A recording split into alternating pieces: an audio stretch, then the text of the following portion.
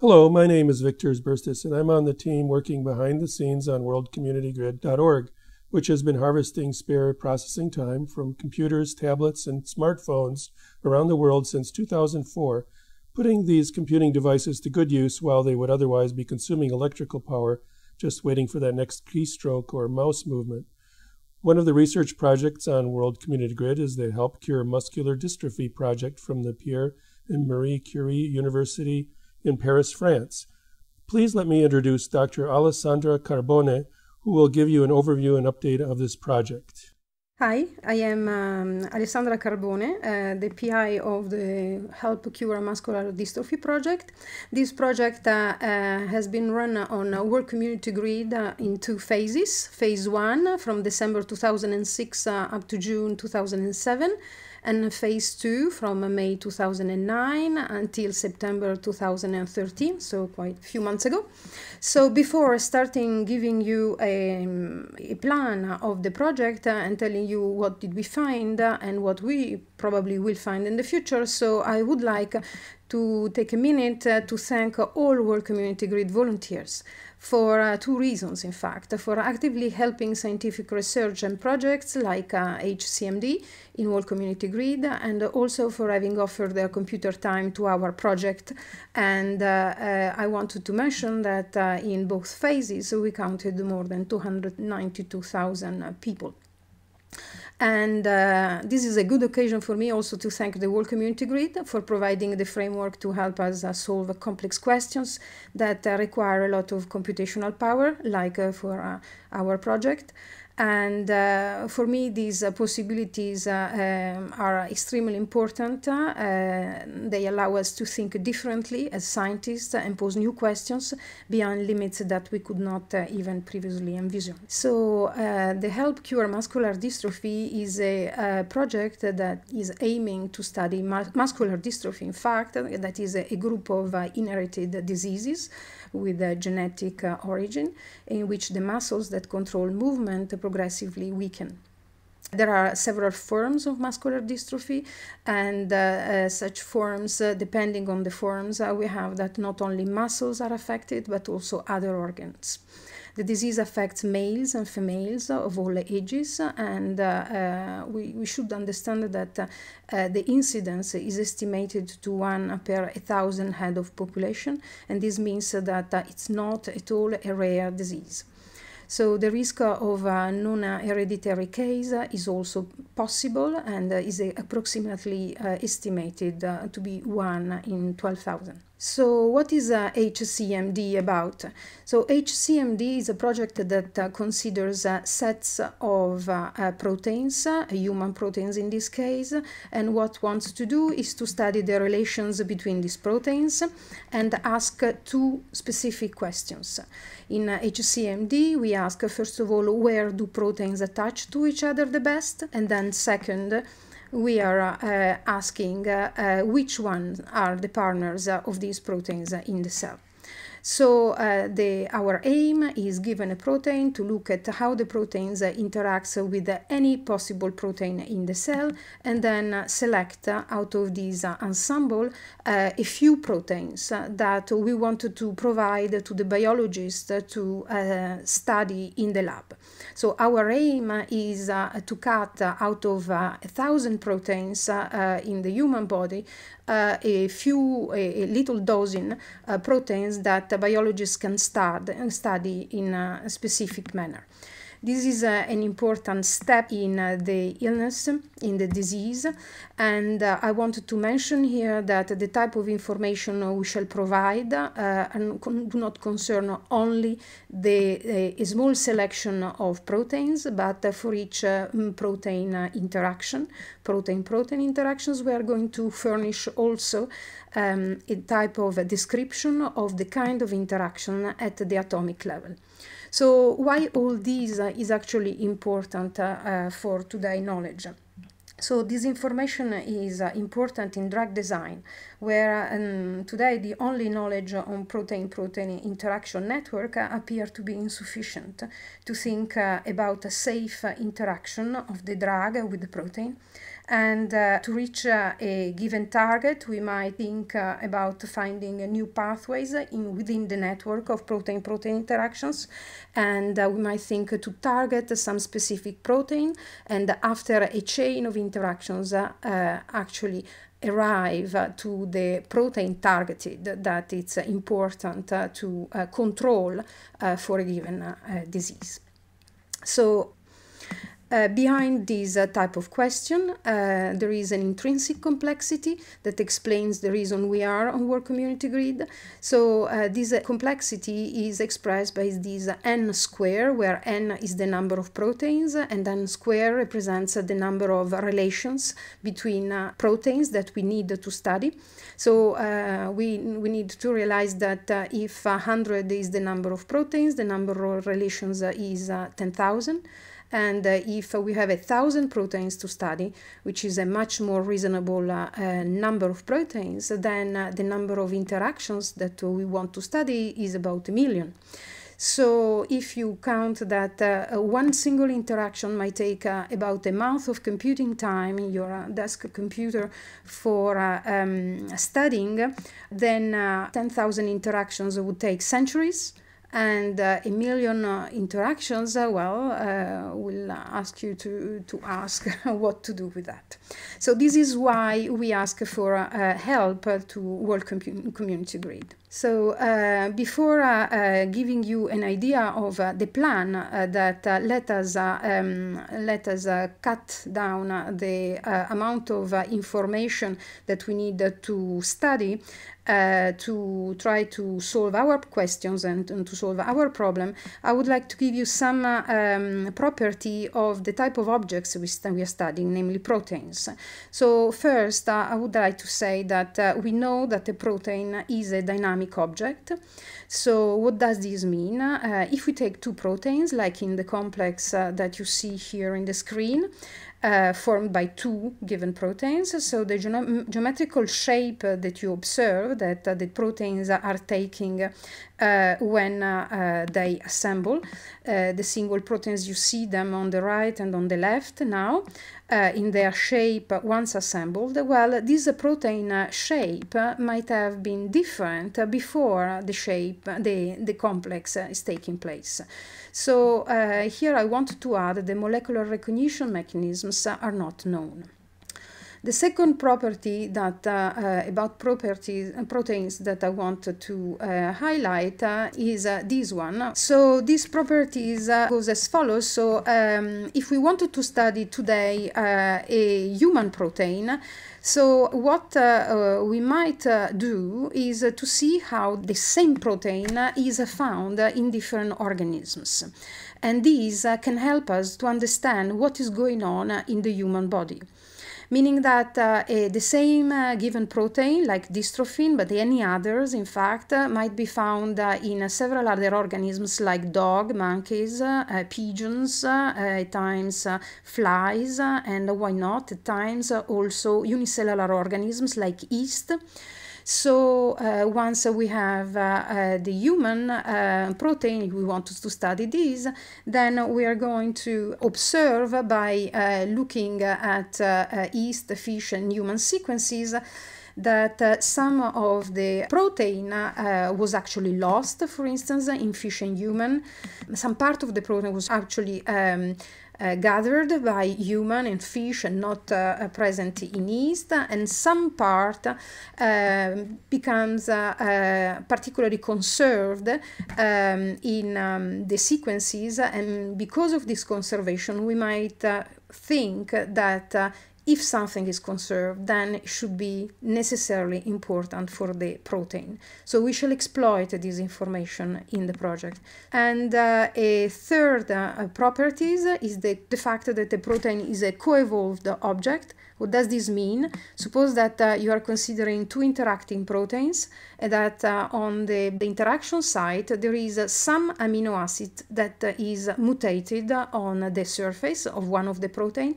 Well, typically in evolution we observe that if the function has to be preserved, then the amino acids that belong to the second protein that interacts with the one, and they are just in front of it physically, then they change also. So this is observed, and we exploit this information as well. So the logic underlying the project is the following. So we study protein docking through molecular modeling of a given pair of interaction. We predict interaction sites based on conservation signals and physicochemical properties of residues that are observed across species. And we develop a numerical criteria for screening partners from docking outputs, and we combine this information with coevolution. So let me start with giving you an idea of what the algorithm, the docking algorithm, is about. So docking had a lot of success for protein assembly prediction. It's a known-kind family of algorithms. We developed a particular one to make possible to run on a world community grid large amount of data. Until very recently, docking demonstrated its inability to discriminate protein partners. So what is the idea? Suppose to have a sphere and to place one of the two proteins that you are interested to study in the middle of the sphere, and like the blue one you see in the screen. So you take the red one, the red protein, and you put it on the surface of the sphere. Now, when you do it and you fix the position of the blue and the red protein, then what you are doing is to fix the face that the blue protein is showing to the red one, and as well as the face that the red one is showing to the blue one. Now imagine that you take the red protein and you start to turn it around, to rotate it. And while you do it with respect to the same very face of the blue protein, you are showing to the blue protein many different other faces of the red one. Now, if you move the red protein along the sphere, but you keep fixed the blue protein, then what you are doing is to try to see and to explore new faces of the blue protein. You can do it by rotating again the red protein all around, and in this manner you are exploring all the space of possible positions between the two proteins, blue and red. So the number of different positions we are actually exploring with our docking algorithm is about 300,000 for each given pair of proteins. And this depends on the size of the proteins. So what the docking is actually doing, really? Once a position is actually considered over the 300,000, then the docking searches for optimal geometries of the interaction between two proteins. And what it does for this specific position is actually to compute an energy value, so an energy that, a value, numerical value that takes into account the attractive and repulsive short-range forces that belong to the two proteins, or the attractive and repulsive long-range forces, and also the charges of the amino acids that are on the surface, but also on inside the given proteins. So the type of energy function that we are using is indicated below for the experts, and that they will recognize a sort of very simple energy function. What to do with these docking algorithms? What we do is to take a number of proteins and to cross-dock them. So meaning that we're going to take, for instance, 4 proteins, and we are going to try to dock all of them against each other. And given a protein, we dock it also against itself. And for each analysis that, as I mentioned, take 300,000 different positions to consider, we are going to select the best possible way in which these two proteins are going actually to interact with each other. So we are going to create large matrices like you see on the right hand side, where for each protein you have a value. And if you assume, for instance, that the blue and the green protein, or the orange and the black one, are forming complexes, so real partnerships, then you would like to find in the square, in the matrix on the right, where are the right partners. If you know them, then you can recognize whether your method did it right.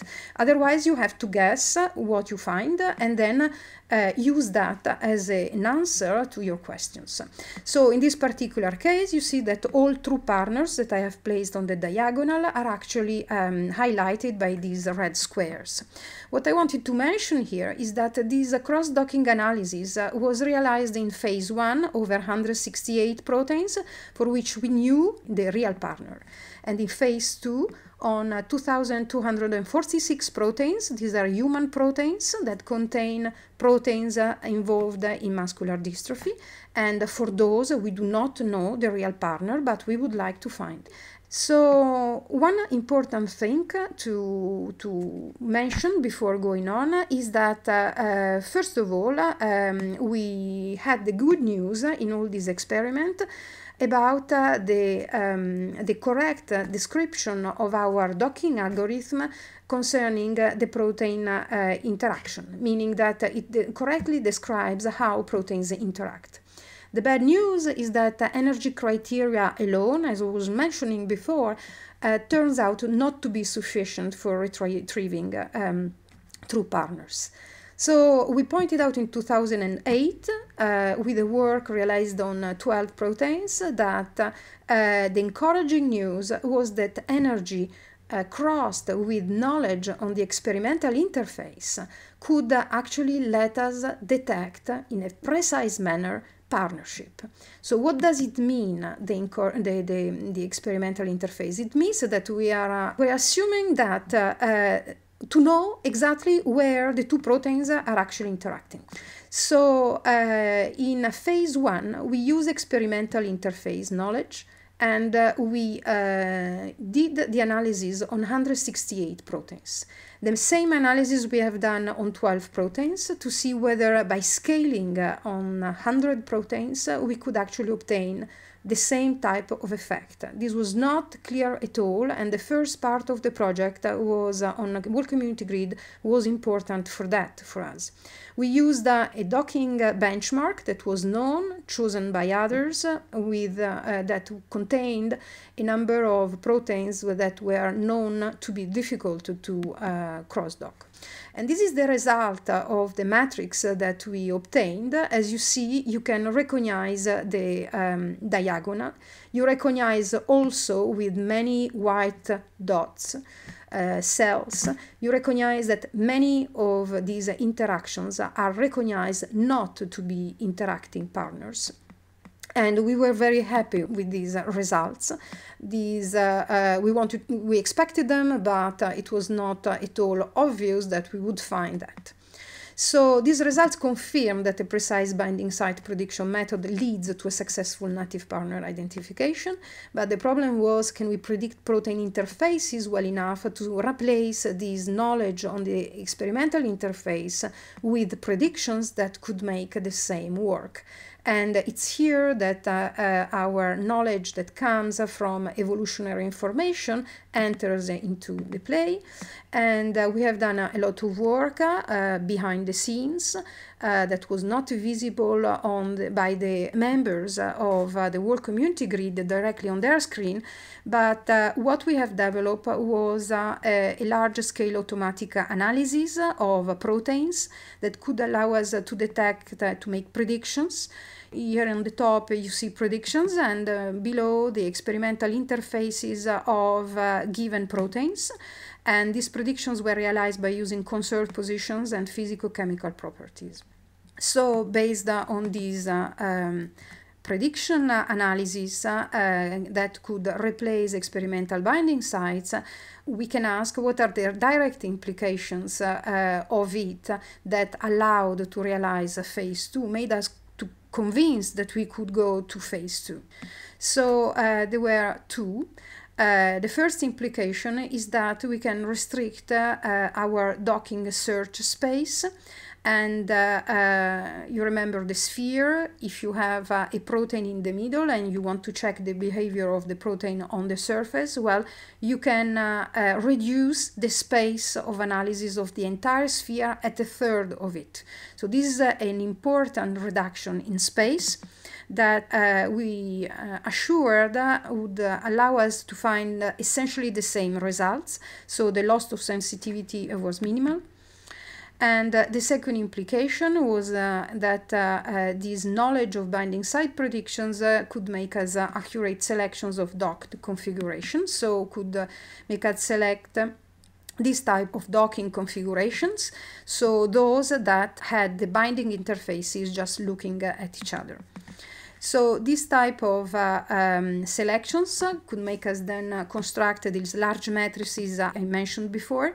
And there was one more step that we had to introduce, a step of normalization.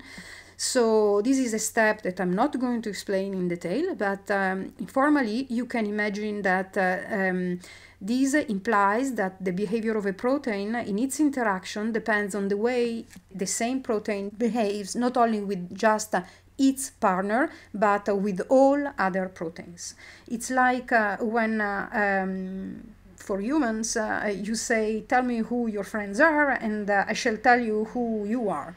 So for proteins, it's the same story. The principle we applied is absolutely the same. We had to understand how the protein works always to understand how it works with its partner and to discriminate the partner. So for this, we systematically worked with different type of crowded environment, meaning subsets of proteins that we changed and tried to study how a given protein behaved with different type of partners and different type of environment. So the question was, does the protein recognize its partner in the same way in any type of environment? Again, this is not an obvious question. So we found out many things in this case, but one definite thing that we realized is that the partner is definitely some protein with which a given protein might fit well, but he's not the only one. And typically all proteins behave well, so they behave in sort of similar manner with a small group of other proteins. So we decided out of these numerical evaluations to consider these subsets to provide them to the biologist, as I mentioned before, as a result of our analysis. So phase 1 finished, and today all docking data that have been obtained by results on the computational work community grid are available, together with all the data that come from the analysis, freely available from our website. And data analysis of phase 2 will come soon, and this is again a data analysis on 2,246 proteins, of which 250 belong to muscular dystrophy. On the methodological side, behind the scene again, we are working on coevolution for partnership discrimination. And we hope to produce a database of interactions for phase 2 over human proteins and over proteins involved in muscular dystrophy in a year and a half, 2 years at most. So it's the end. I would like to thank the people that worked on this project. On the top you see the colleagues with whom I could realize phase 1 and launch phase 2, especially Sophie Sakai-Morat, that developed the docking program that ran on phase 1 and phase 2. On the bottom, those that were involved in analysis of phase 1 and the development of the new concepts that will be useful for the analysis of phase 2 data. And finally, I would like to explicitly mention the role of my colleague, Richard Lavery, for its important role in a molecular modeling part that made us to run on World Community Grid. The 3 biologists that helped us to select the right proteins for studying neuromuscular dystrophy and that are studying today neuromuscular dystrophy in the labs. So Pascal Guichenet, Anna Ferreiro, and Gisèle Bonne.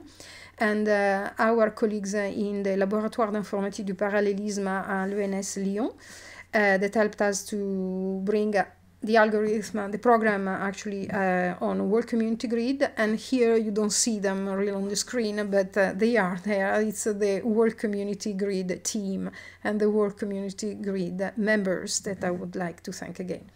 Thank you. Thank you, Dr. Carbone, for this informative talk about the Help Cure Muscular Dystrophy project and how our idle computer time through worldcommunitygrid.org has helped with this project. We hope those listening are contributing and will encourage their friends to also contribute their spare computer power by joining worldcommunitygrid.org.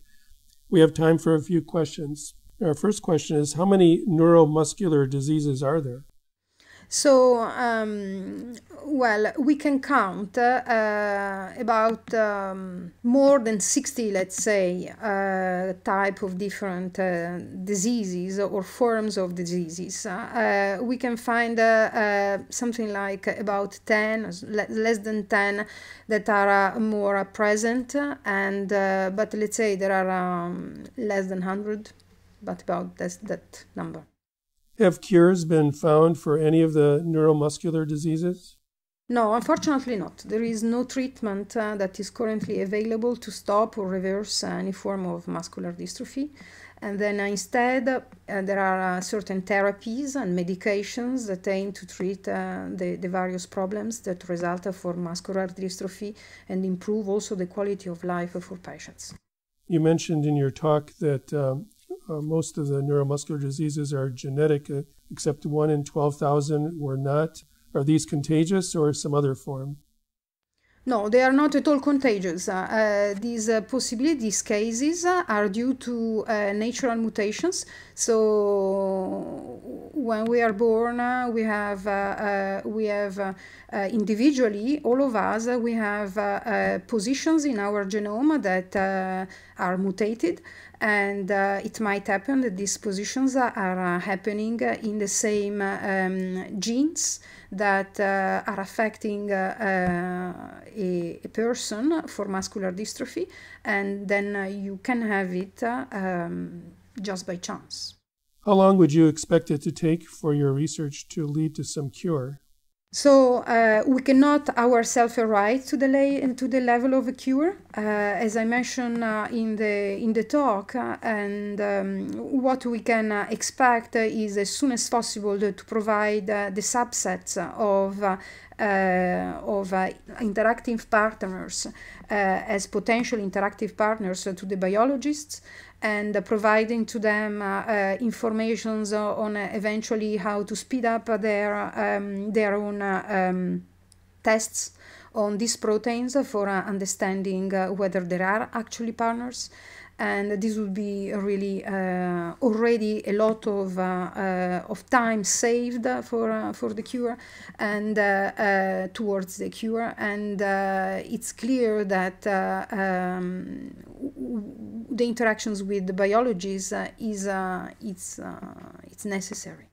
Are your techniques applicable to other diseases? Absolutely, yes. In fact, the type of approach can be applied to any other type of genetic disease. I must say, genetic diseases might be of many different types, but those that might depend on explicit mutations, mutations of amino acids. Will you be working with some collaborators to make use of your data when it is available? So the 3 persons, the biologists that I mentioned, are of course interested to directly get into our results, but all the results and as for phase 1 will be published on the web and will be available to all laboratories that are working on muscular dystrophies proteins. Okay, well, thanks again, Dr. Carbone, and those attending. Sorry if we didn't get your question, Please use our forums at World Community Grid to post any additional questions. This concludes our webcast.